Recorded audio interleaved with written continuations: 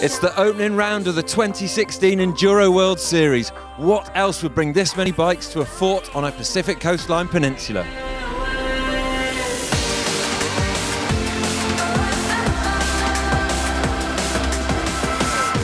We're in Corral, roughly 900 kilometers south of Santiago in Chilean Patagonia. This fort was built in 1645 to protect the upstream town of Valdivia from the invading Spanish, as we saw playfully reenacted. The economy here revolves very much around the forest and the sea. As does our race this weekend, we will be seeing plenty of wood and water. Jared, you're looking a little bit different. It's a new you.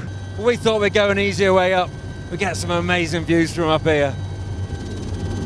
Massive congratulations, man. Last year it was an incredible ride.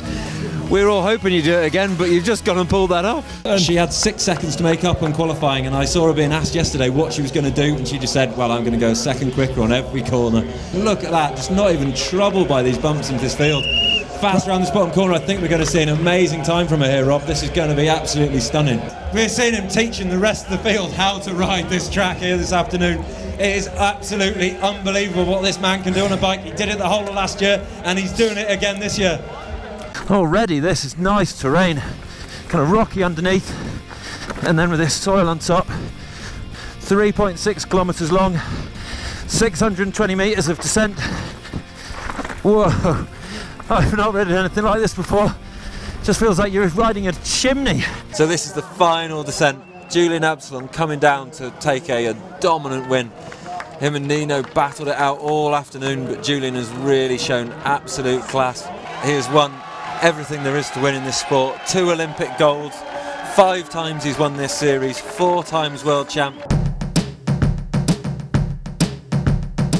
It's been 5 weeks since the previous event, and before you succumb to ennui and despair, we've rushed back with round 7. We're in Europe for the final 2 rounds of this series, the first of which is here in glorious southern France. 1, 2, 3 and all is on. Jared Graves is a rider that has been there from the very start of the Enduro World Series, and in that he has been a defining factor. This season didn't start off for him very well, a little bit uncharacteristic, but then at the last round in Colorado he's turned it around. On the eve of this race here in Whistler, we thought we'd catch up with him and see how he's doing.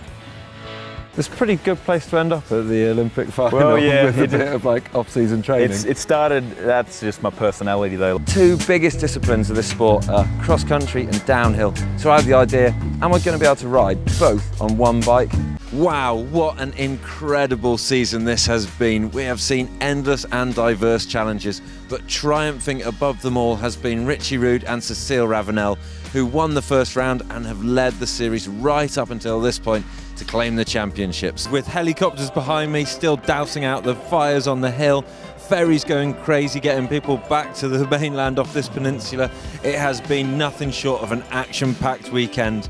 As Marvin Gaye said, ain't no mountain high enough, ain't no valley low enough, and I think it's a good thing that mountain biking has evolved to the level of Marvin Gaye.